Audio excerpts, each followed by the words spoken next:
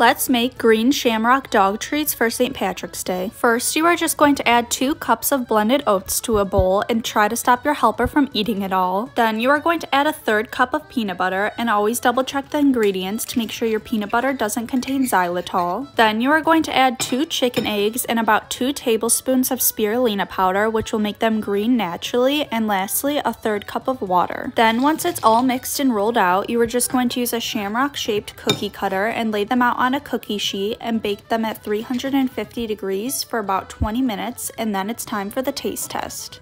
I think it's safe to say that they are pup approved. For more dog videos, follow me on Instagram and TikTok.